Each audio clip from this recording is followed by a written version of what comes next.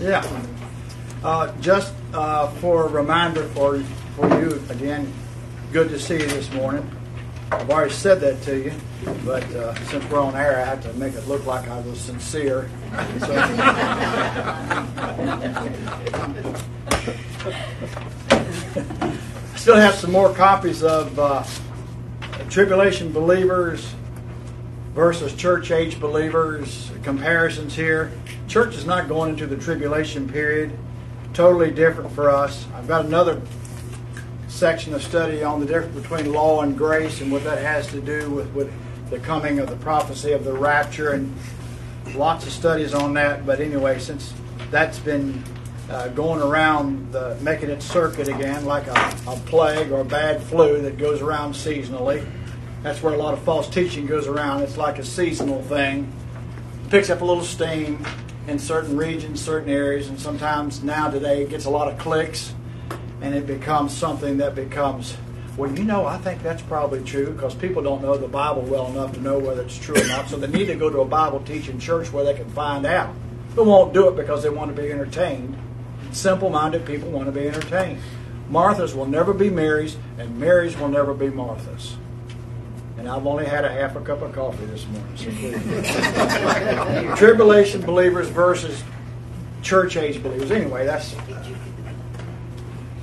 Pick it up, copy if you didn't have one. It's just a little bit of it, but there's a lot more there.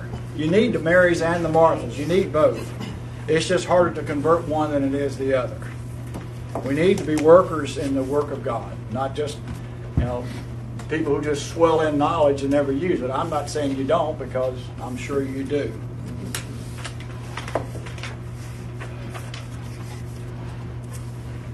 We had some notes left over from 2 Peter, and we're going to finish those up, but we covered 2 Peter chapter 2, verses 1 through 3 in our Wednesday night service, and so we looked at part of that study that night, Wednesday night, and some of the points that we looked at.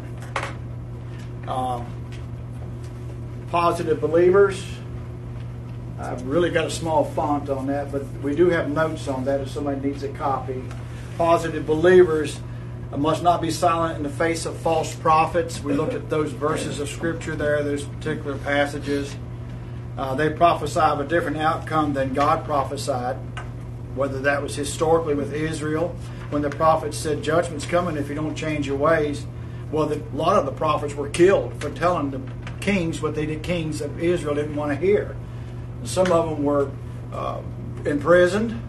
Other things were done to them. Some of them were spit on. Some of them were, Isaiah was sawn asunder by being put in a hollow log and cut in half.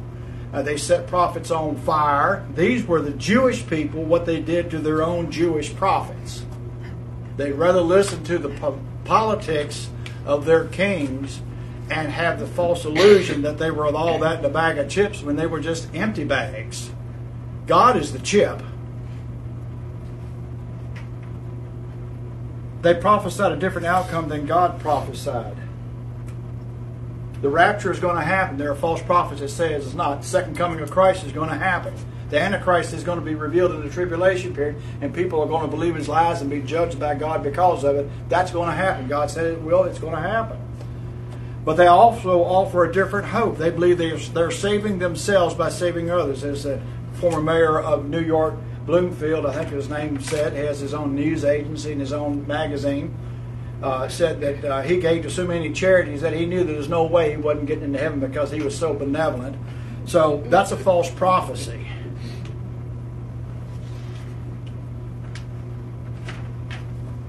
I hope where there is none, there's a false prophecy that there's no consequences to sin. I'm not going to reap what I'm going to sow. And that's picked up into the churches today. And some of them are the Protestant churches, not picking on Catholic church, but I'm saying a lot of the Protestant churches now are embracing abominations even into their pulpits and into their seminaries as educators. This John Shelby being one of them. Bone. Of course, he's of the past, but he's educated people to be more liberal than he is in their if you want to call it a denomination. So they offer a hope where there is none. They offer a gospel that God did not give. They believe that with sin, it makes no difference. You're supposed to be all-inclusive and accept everybody, and Jesus doesn't. Heaven's not going to accept everybody. You got to be saved, and if you're saved, you're supposed to live like you're saved. Most false prophets are greedy for gain. I don't want to tell you about those types that you see on TV, and they're not just TV preachers. They're reckless with other people's lives. False prophets are. They're reckless with other people's lives. They don't care that they're hurting you in order to step on you to get to where they want. And there's preachers like that too. They don't care if they step on to get what they want. Believers should not want these men to be eternally judged, obviously, because Christ died for them all. You want them to be saved. So you don't hate the sinner, you hate the sin. The name of Jesus brings out the evil thoughts men have for God. We brought that out from 2 Peter chapter 2. There's going to be swift destruction. They bring out evil heresies, verse 1 says. And they follow pernicious, evil ways. The word poneros means evil in verse 2 of 2 Peter 2. And they will speak evil of the way of truth. That's another name for Jesus Christ. It's a synonym for Christ and those who are His followers. I don't talk about people who go to church. Going to church does not make us a follower of Jesus Christ. Following Jesus Christ's word. Jesus says, my sheep hear my voice and they know my name and they follow me. Another shepherd, another voice, they will not hear. They will not follow. People just follow around now to find a church that has the biggest band. I don't care. It's all right if you've got both. You want to have both, that's fine. But I rarely ever hear anybody say, I go to such and such church because the teaching of the Word of God is so intense. It's helping me become a better Christian, a better husband, a better wife, a better son or daughter. When you hear advertisements in the paper and online, most of the time it's not for the body of Christ to come in to be built up in the faith. It's the truth. And I keep harping on it. There were things that Paul and Peter kept harping on all the time that was a problem in their day, trying to get through to somebody who still had some sort of a signal between their soul and spirit and the throne of God. The name of Jesus brings out evil thoughts men have for God, and the Word pushes mankind to show His true intentions. Hebrews 4:12. The Word of God is living. It's powerful. It's sharper than any two-edged sword. Pierces unto the sunder of the soul and the spirit, and of the joints and the marrow. It's a critic, a discerner of the thoughts and the intents of our heart. And a lot of people, when their intent of their heart is exposed within their conscience in a church service, they feel uncomfortable. It's because they've been using wrong-headed thinking. They've been selfish. They haven't been doctrinally correct, and they're not going to be corrected, and they're not going to stay, and they will bring their children in, and then if they don't have what they want for their children, they'll throw their children onto the bus, use them as human shields, and use the fact that you don't have a great children's program in order to leave the church. What hypocrites! They are the ones that don't want the Word. The children that were here before, they love the Word. They love their teachers. I've got personal notes written by those children still in my desk today. The parents didn't want the Word of God. The parents were the problem, not the kids. They were on negative volition to Bible doctrine, and they weren't about to have the Word of God as a discerner and a critic of their thoughts that was giving them ideas and giving them the ability to see a light that they hadn't seen before. As our former pastor used to say, for most believers, this is the last stop before going back into apostasy, going back to the leeks and the garlics and the onions and the pomegranates of Egypt. What Israel wanted when they finally got out and they were being tested by the Lord in their spirit and soul in the desert, and they didn't like that desert testing. They didn't like being made stronger. They didn't like the crucible of becoming a mature Christian. It is not meant to be easy. But the grace of God will support you to make you a strong Christian. The weak Christians do not serve on the front line. Very few of them will serve in reserve. They like to wear the uniform, but they don't want to hone their skills. No more coffee. If you do not wish to be repulsive to society, don't stand up for Jesus Christ. We brought that out. And you don't want to be repulsive. You don't want to look repulsive. You don't want to sound repulsive. You don't want to sound vulgar. No, word vulgar is an old word. Vulgar did not always mean something dirty, but it meant something that was very base, very plain, very dirt floor cabinish, but not foul mouth or foul behavior. Or just crude. The word vulgar just used to mean very simple language. We don't want to come across as being simpletons. But when you stand up for Christ, especially in our society today, it's very repulsive. Verse 3 says, and through covetousness, because you're not bringing gain to them, with feigned words, we brought that out, they make merchandise, they slander you. They'll slander you. And so we'll pick up on a few things this morning.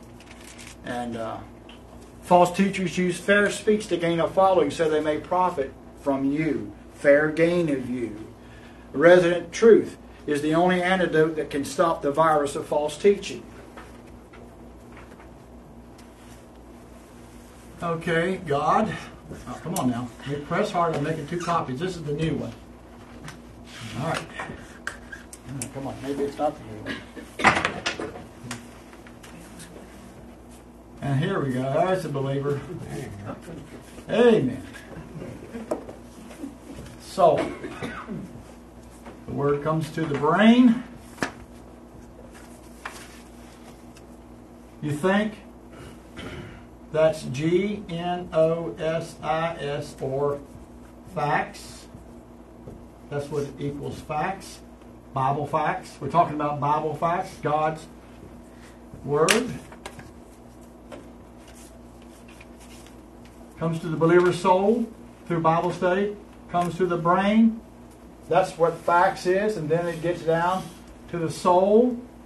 But it doesn't go to the soul next. It goes, you've got to be positive to get the Word.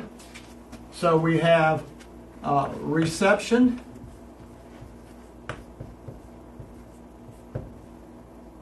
Reception then takes place here in the human spirit, where His Spirit bears witness with your spirit.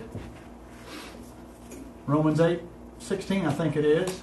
2 Corinthians 2:12. So you get reception from your soul, and your brain and your academics kicks in. This is called epignosis, or a higher law. It's a prefix preposition. It's not an I like that. Epignosis, prefix preposition. That's epignosis. That's spiritual knowledge. That's spiritual knowledge.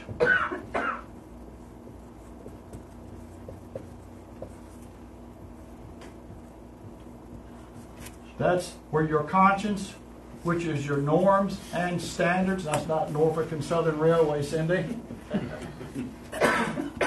Human spirit, it's epignosis, it's spiritual knowledge. It creates your conscience. It's also known as the new man. That's what that is. We're a new man, we're a new creation in Christ. And when that new heart, that new conscience is created, then it circles back to the soul, which is mentality.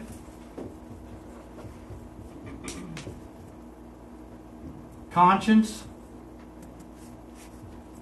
That's your standards of right and wrong. Self-consciousness, C-O-N-S-C-I-O-U-S,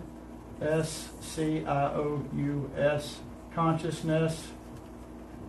And then you have emotion and your human will. This is your soul. This is 1, 2, 3, 4, 5, which is the number of grace. Grace is the number 5 numerically in biblical numerology. And this is how you're made in the image of God. Mentality, the ability to rationalize, conscious, to have standards of right and wrong. That's where your righteousness versus God's righteousness is challenged after you have an old sin nature involved. Self-consciousness, self-awareness, something the animal kingdom does not have. Emotion and will. And then, of course, the sixth element is the O as in acquired through Adam, via Adam. Romans, some of you can't see this. This is Romans 5 and verse 12. Old sin nature acquired through Adam. Not by God, but by Adam. It's our fault. We sin. It's not God's fault. But you take this knowledge that comes into your soul and you cycle it back and you use it in your life. There's a bunch of little things there, a lot of nuances that I did not put in there.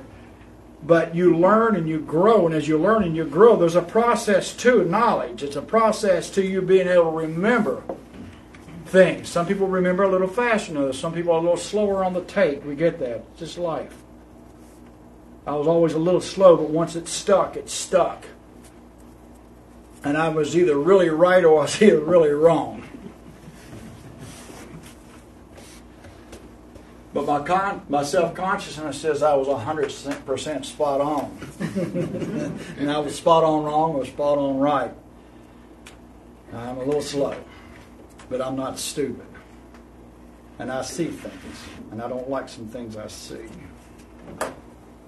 I don't like some things I hear. You don't either sometimes. And the flow of the Word of God is how we get to where we want to be. But God gave instructions regarding prophets. And I'm going to ask you to turn to Deuteronomy chapter 18 just for a moment. Deuteros, it's the second reading of the law before Moses was conveniently planted by God somewhere. And Joshua took over after him. Deuteronomy, the fifth book of the Torah. Deuteronomy chapter 18, verse 15.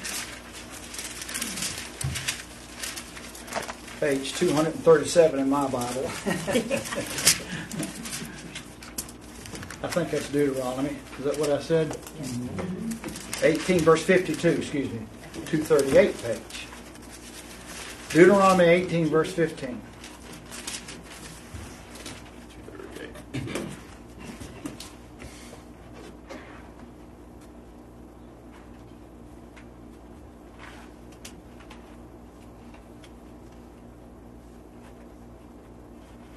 The Lord thy God shall raise up thee a prophet from the midst of thee of thy brethren like unto me, and him ye shall hearken.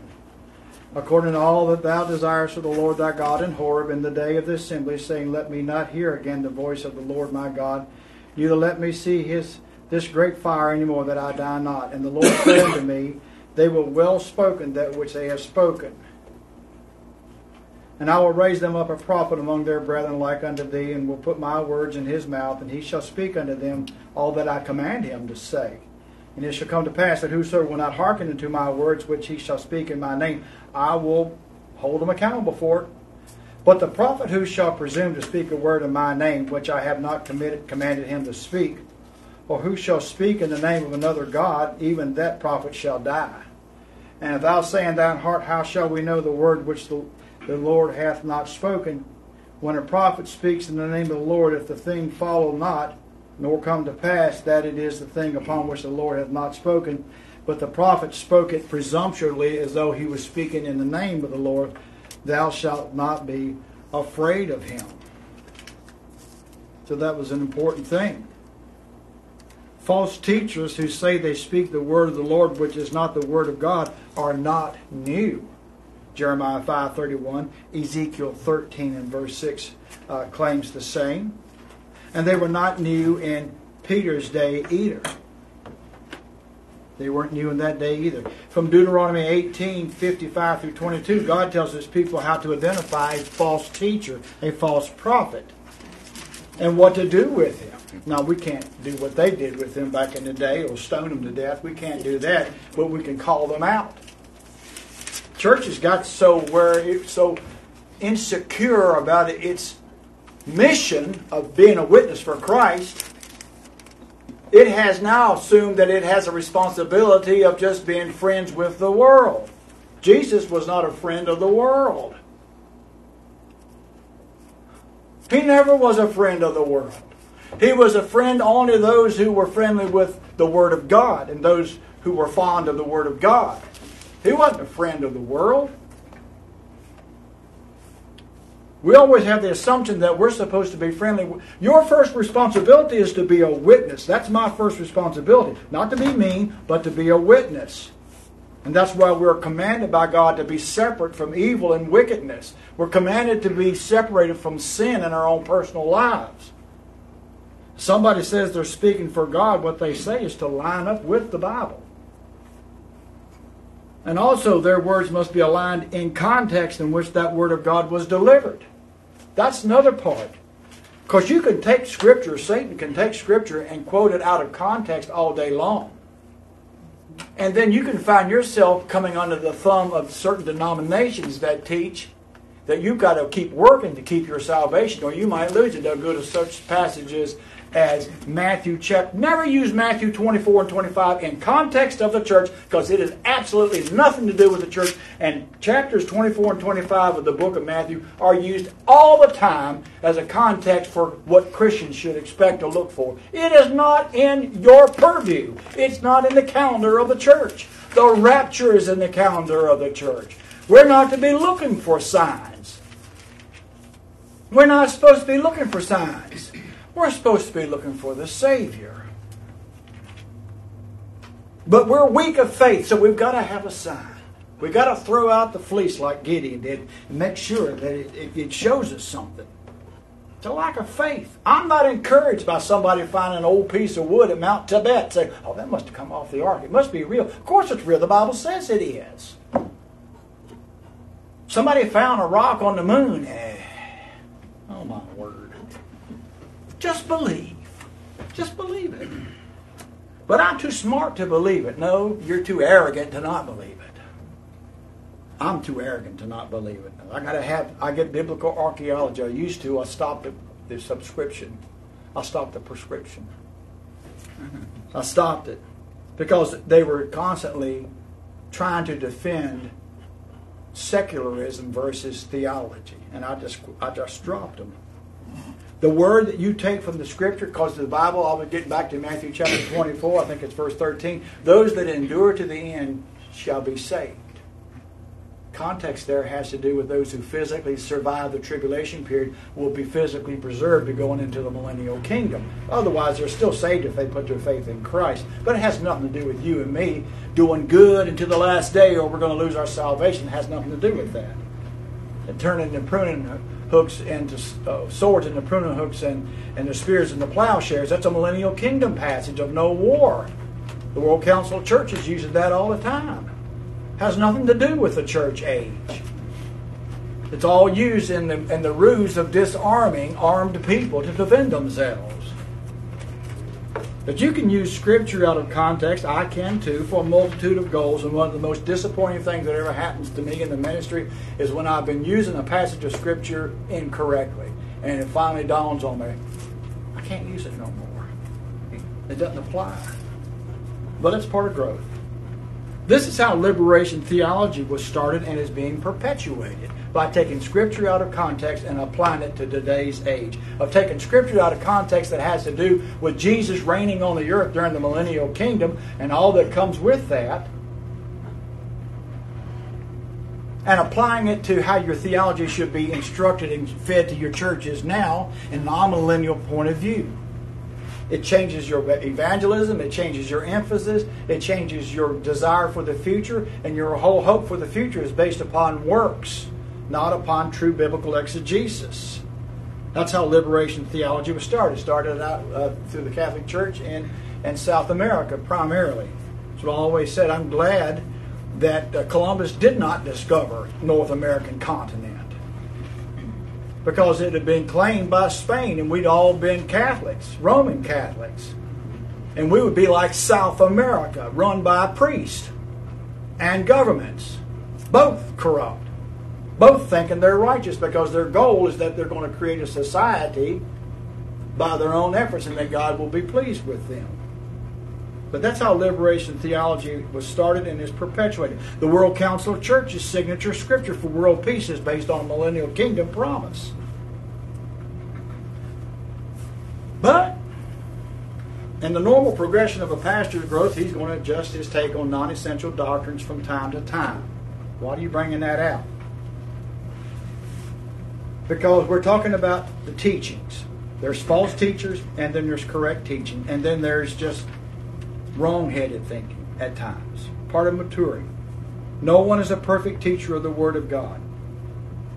But there are false teachers who do it on purpose. And then there's people who are still learning. That's why all pastors are not to be young men. It's prohibited. And 1 Timothy chapter 3, it is prohibited that you put I don't care if he's finished with seminary, it's prohibited to put a young man. A young man considered biblically is a man that's less than 40 years of age. It's prohibited to put him as a pastor of a church, head pastor of a church. He's a neo-futon. He's easily deceived. He's a tender plant that's easily moved by peer pressure, and he's easily moved by rising of self-exaltation. Satan knows how to manipulate the immature person. Doesn't mean he's not smart, but he's immature. No one is a perfect teacher of the Word. All pastors from time to time may take an enlightened approach to non-essential teachings or doctrines to the faith. Non-essential, I said. I'll give you an example from Acts 18:24 through 26. Aquila and Priscilla, a man and his wife, who were godly people who had been taught by Paul, they had to correct Apollos, who was apparently another apostle, because not everybody, there were more than 12 apostles. Good, let's just get that straight. There were more than 12 apostles, but there were the 12. Those other 12 didn't write, all the 12 apostles didn't write Scripture either. But they had a commission that was direct, but there were other apostles that were given the gift of apostleship. There weren't just 12 men going out healing people, sharing the gospel, setting up churches. There were those who were in particular that we know of, and these were the primaries in the general epistles and the Pauline, of course, in the book of Acts. But Apollos had an error concerning baptism, and he was teaching it wrong. And this man and this woman, this good, godly Christian man and his woman, helped him to see that the way he was preaching it was a different baptism than what Paul intended it to be. They weren't baptizing people, talking about baptizing people into the kingdom of God anymore, because that was past. That's done. You got to get the millennium in first. Now, it was a different kind of baptism that Apollos should have been teaching. So he was corrected in a good way. Acts 18:24 through 26. They had to correct him. And I'm sure they did it in a godly way, because he would have gone off some church member telling him what to do. But this is a normal progression of learning. More, as the Word of God is presented, that's how we learn it. A pastor's approach may then be less intense, or it may be more intense depending on the pastor's previous understanding. Some people get scared if their pastor changes his stance on something. So you've got to define it. You've got to explain it to me, Lucy. This is also why an examination into the beliefs of a pastoral candidate is held before the man is installed and ordained. I had a friend that I went to Piedmont Bible College with, which is now Carolina University in Winston-Salem, North Carolina. And he sat next to me. They were good friends. He and his wife and me and my wife, we were good friends with them, our daughter and their dog. And he was already ordained from the Southern Baptist Convention. He was younger than me, just right fresh out of high school. He was a rainbow. He sold rainbow brand vacuum cleaners. That's how he made money to get through school. But he was ordained, had the picture and everything, and had the ordination. I didn't get ordained until I was 47 years old. And I'd been called to the ministry when I was 23, talking about testing. 27 years of waiting. 4 years of waiting. Not only is your beliefs available, but you learn and you grow within the teaching of the Word of God. Maturity is underrated. Maturity for the man of God cannot be overrated, overemphasized. It's significant, Because most of the people that you're going to pastor are going to challenge you on a lot of things.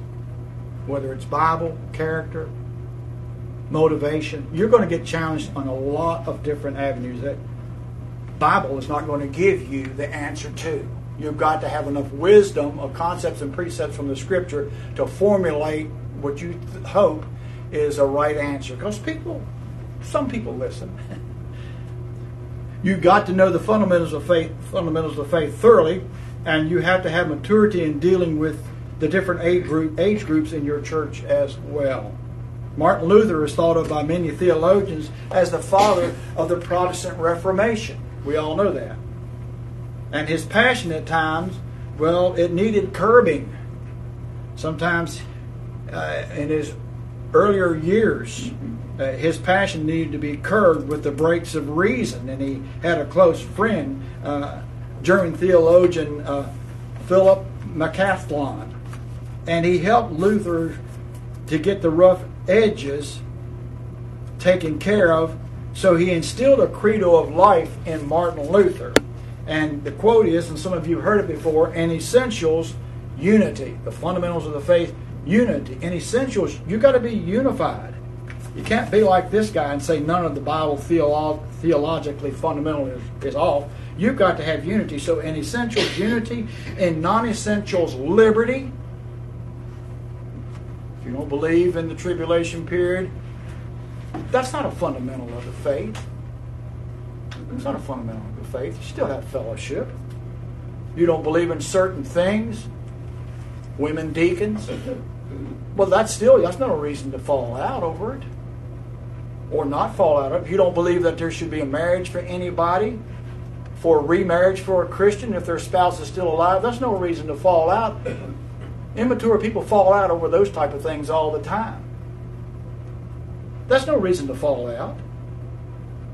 There's so many other things that you come to learn, and as the Word of God marinates in your thinking, it gives you wisdom. That's why the pastor needs to spend most of his time on his rear end in his desk studying the Word of God, so that he has that wisdom. Some of you never need it, but some people need it all the time. In essentials, unity. In non-essentials, liberty. Somebody comes to me with an issue that's just balling the devil out of me, and they're trying to poke me and prod me. Take action, take action, take action, take action. I'm more or less likely to take action against whatever they want me to take action against, and take action against them. Because I can't be pushed into a corner. I can't be prodded. I can't be handled. Because if I did, then every one of you can handle me. And I will tell you this, the pastor has to be the biggest ass in the church sometimes. Just to be honest, people need to get out from underneath their cloaks of self-righteousness and be honest about it. You've got to be tough. But none of y'all better call me that. I wouldn't call you that. Jeremiah put it in a different way. It's either Jeremiah or Isaiah said the pastor, the shepherd of the flock of Israel, had to have a forehead like flint. He had to be a hard head. Sorry, a hard case, whatever. Use whatever you want to use there. But in essentials, unity. In non-essentials, liberty. In all things, though, charity. Unconditional love. And that was a good rule. And in all things, unity. In essentials, unity. Yes. There are a lot of churches in the county that we have unity with in that regard. Differences in certain things, but unity in that. But there are some that we have will not have an ecclesiastical arrangement with. And when there are other churches, even of our denomination, that will have an ecclesiastical vacation Bible school, joint school, they're having a joint school with leaven. Blatant leaven. That is not biblical separation. And a lot of Christians don't like the doctrine of biblical separation, but the Bible specifically teaches it. Because when the pernicious come in and try to start teaching their lies, they're not going to come in bold and advertise it. It will not be advertised. You've got to look into them. You've got to look into the people that you're going to make an alliance with. False teachers are different. They have a different vivendi, different modus operandi. Their motivation is different, and they have a different way of doing things. And as the Bible says, they bring in destructive heresies, and they're very sneaky about how they are doing it. They are very cunning. It's not about unity for them. It's about bringing you down. For a lot of people, we can only have unity if you agree with me. Well, why don't we look at it this way? You can only have unity if you agree with me. That's where you have to make your stand when it comes to the teaching of the Word of God. And a lot of times we don't want to do that because people just feel like that's too divisive. I'd rather be divided by doctrine than united by heresy. Adrian Rogers, that firebrand preacher, once said. But anyway, let's go on. Let's be kind. As George Bush said, a kinder, gentler nation. All right. The motivations of a false teacher are much different than that of an untaught teacher.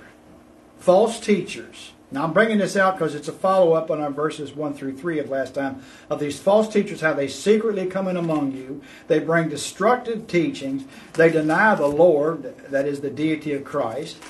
They deny all these things, the fundamentals of the faith. By denying the Lord, you're denying the fundamentals of the faith, of who Christ is, what redemption is, what the atonement is, what the resurrection means. It means nothing to these people. It's just a season of wearing a different robe and a different sash, of using a different part of the prayer manual. I have the Episcopal prayer book, and everything is there seasonally laid out, and it runs across.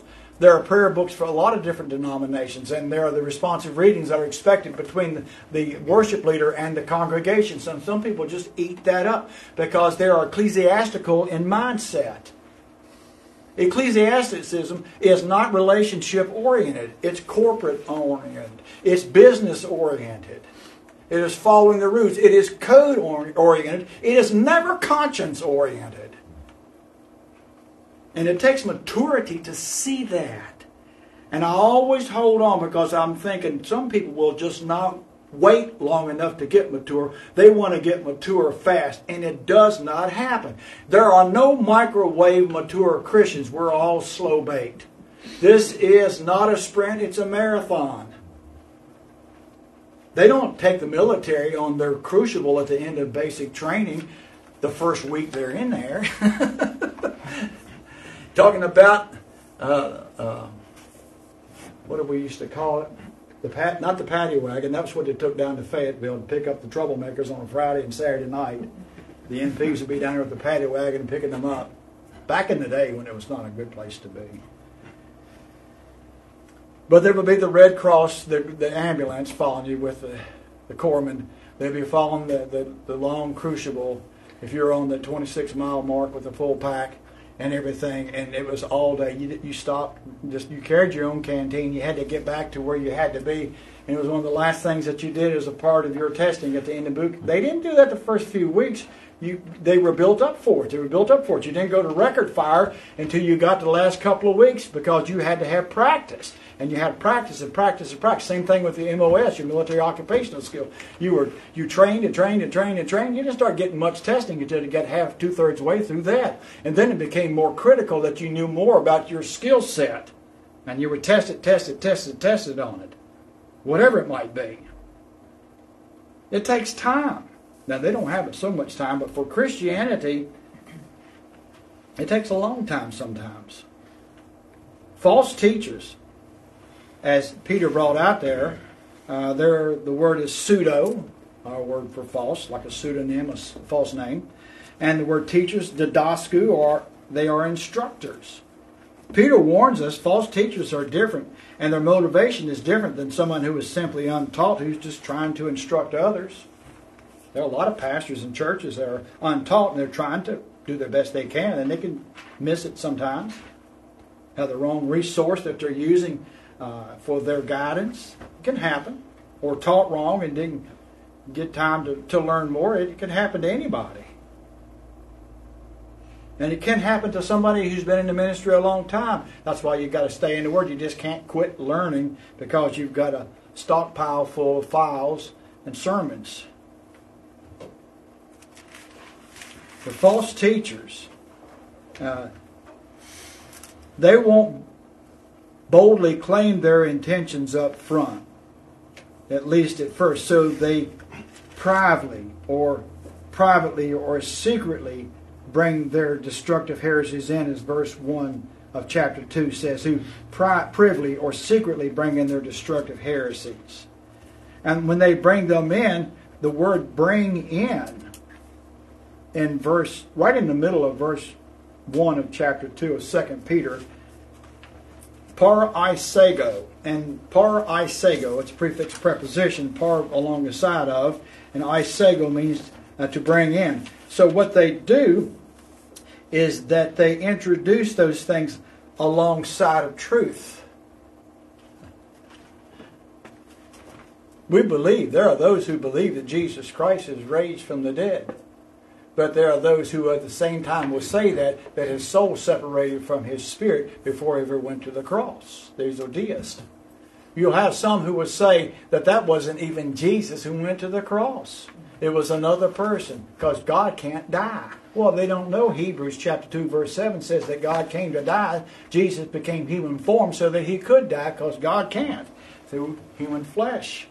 But the false teachers always start off with a little bit of truth, and then they start slipping in a little bit of error. And as we always say, the best way to detect error is by knowing as much truth as you possibly can.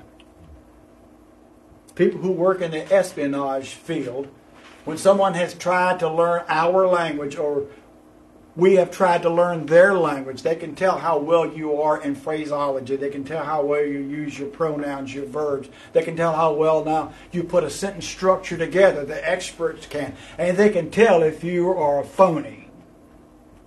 They can tell if your phronology or your morphology is wrong and your pronunciation. They can tell if you're speaking from the wrong part of your mouth, it's glottal, or it's from the denture area. They can tell these little things that are common to their own countrymen when you try to pose as one of their countrymen. So these people who go into espionage and double agents, they will practice and practice and practice with people of that country. And they will drill them and drill them and drill them, because your life and your mission is on the line if you mess up. Knowing the truth helps you detect error. And the Bible should be known better by Christians than anybody else. I dare say Muslims know the Quran better than most Christians know the Scriptures. They're always quoting the Quran, or Quran as some down south say. The reason false teachers and false movements take hold in the heads and the hearts and the homes and the churches and the nation is because people are just ignorant of the Scripture. They have an idea, they know a little bit about it, but it's like the guy that's gone to the Bruce Lee movie and he comes out on the street there and he thinks he can whip anybody's rear end because he knows how to do a kick or something, or a fist punch. Just enough to get hurt.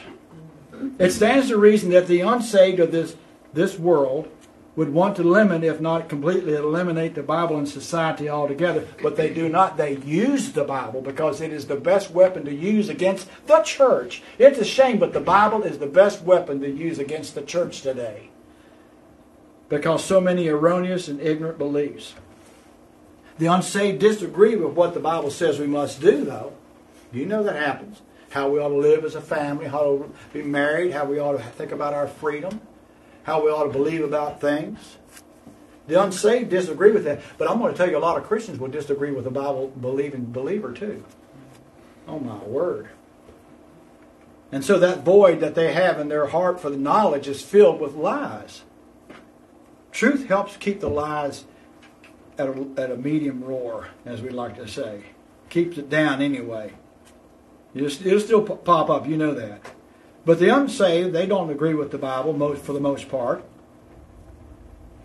And some of them want it removed from society altogether, you know that. That's Psalm 2, 1 through 3. And the Old Testament, the prophet Amos, in chapter 7, verses 10 through 13. They didn't want to hear what Amos had to say. They said that Amos was the problem, that the prophecy of coming judgment by the Assyrians was never going to happen. 721 BC did happen. It was brutal. They filleted the citizens and hung them up in the streets and left the flesh hanging off of them, skin hanging down to the ground, where the dogs would come in and help try to pull the bodies off apart even more. They would bring their dogs in, these mastiffs. They would come in and they would string the people up as examples. And as soon as the people's hearts sank, they gave in and they carried a wad of these people off to the north and to Nineveh.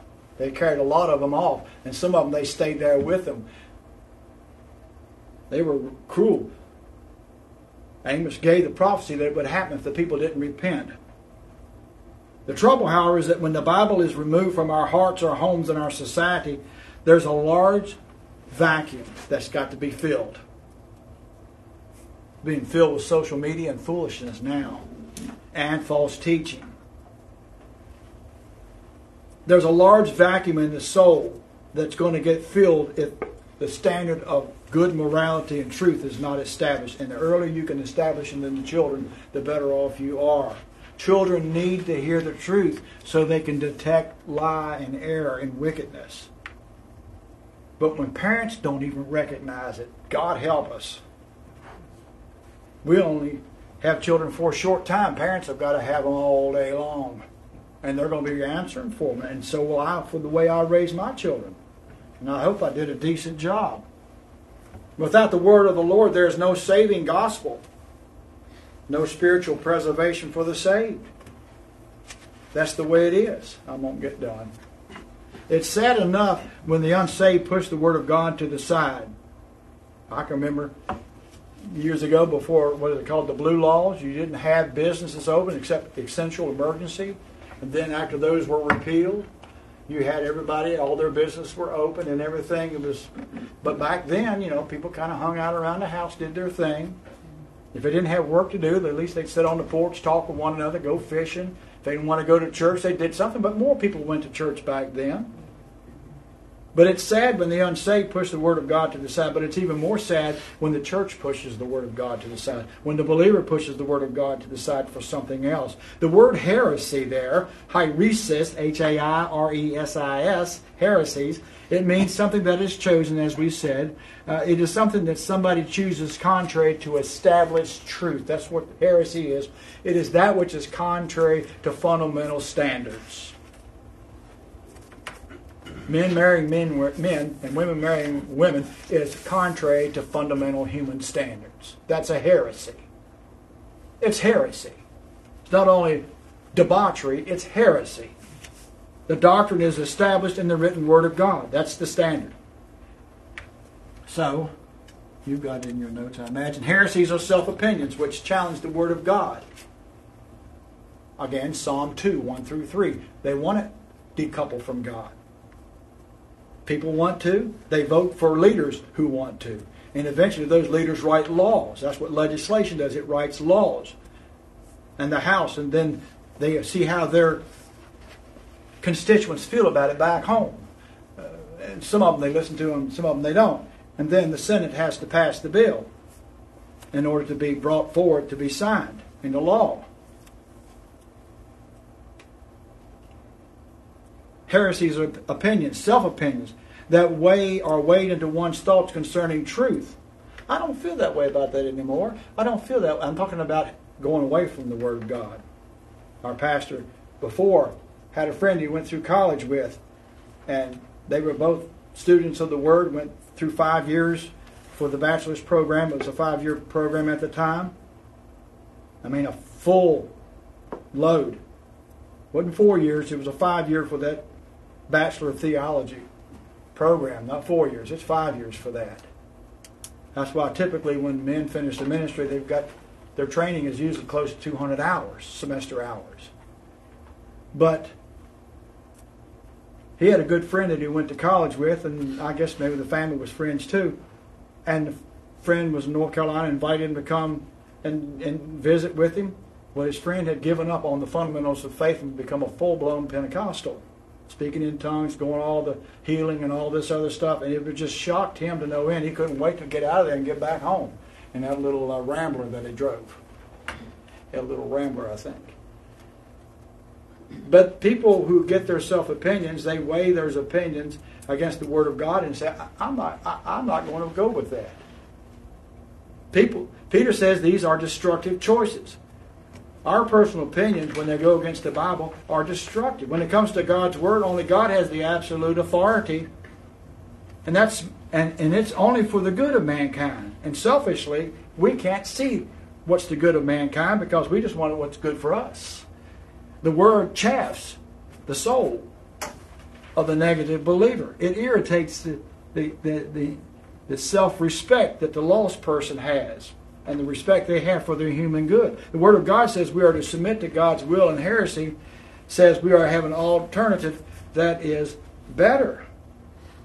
As this joker said, pages 2 and 3. It's in here somewhere. I'm a Christian. 45 years I served the Christian church as a deacon, a priest, and a bishop. I continue to serve that church today in a wide variety of ways. But I look forward to my official retirement. I believe God is real. I live deeply and significantly as one related to that divine reality. I call Jesus my Lord. I believe that He has mediated God in a powerful and unique way to human history and to me. I believe that my particular life has been dramatically and decisively impacted not only by the life of this Jesus, but also by His death and indeed by the Easter experience that Christians now know as the resurrection. Part of my life's vocation has been spent seeking a way to articulate this impact and to invite others into what I can only call the Christ experience. I believe that in this Christ I discovered a basis for meaning, for ethics, for prayer, for worship, and even for the hope of life beyond the boundaries of my mortality. I want my readers to know who it is that writes these words. I do not want to be guilty of violating any truth and packaging violating any truth in packaging act. I define myself first and foremost as a Christian believer. But he goes on to say, I do not believe that the Bible is the Word of God in any literal sense. I do not believe that homosexual people are abnormal, mentally sick, or morally depraved. Further, I regard any sacred text that suggests otherwise to be both wrong and ill-informed. I do not believe that this Jesus did in any literal way raise from the dead. I do not believe He enabled one who was mute and profoundly deaf since birth to hear or speak. I do not believe that Jesus entered this world by the miracle of the virgin birth. I do not believe that Jesus at the end of His early sojourn returned to God by ascending in any literal sense into a heaven located somewhere above the sky. I do not believe that this Jesus founded a church or that He established an ecclesiastical hierarchy beginning with the 12 apostles. I do not believe that any human being is born in sin and that unless baptized or somehow saved, they're forever banished from God's presence. This man is one of the deans of the Episcopal University in Richmond, Virginia, or was. And so you wonder why you see these badge signs hanging in front of these churches. Anybody want it, anybody, I don't care what your culture is, what your belief is, what your gender is, whatever it is, we don't care, come on, come on. I can understand that from that teaching from those priests who run those places. They are heretics. The false teacher's heresy in our text involved denying the Lord that bought their salvation. So does this joker. It hasn't changed. We're going to stop here. I'll finish this off Wednesday, Lord willing. I've got to quit.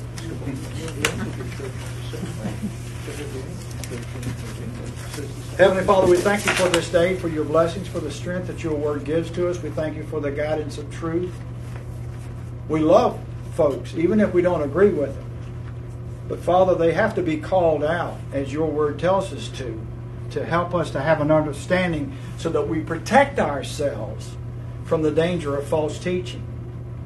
That we insist within our own hearts that we put our projects to the side long enough to learn the Word of God. That we put our pettiness to the side long enough to learn the Word of God so that we can overcome our circumstances, so that we can overcome our pettiness, so that we can overcome the things that plague us from our sin nature all the time. Help us to learn that it's important that we grow and that we put Jesus first, not ourselves. In Christ's name we pray.